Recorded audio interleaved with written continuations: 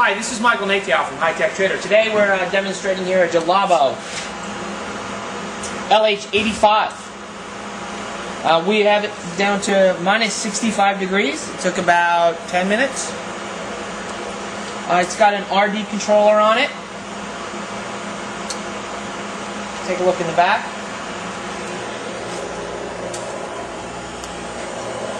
It's got this quite nice accessory for chilling the transformer. It also has two water ports.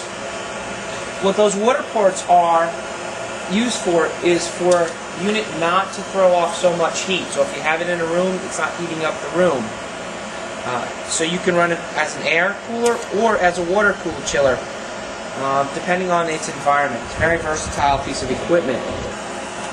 One last thing we wanted to show you is they've nicely tucked some safety cords and some external cords. Here's your external P sensor, serial ports and such right in there.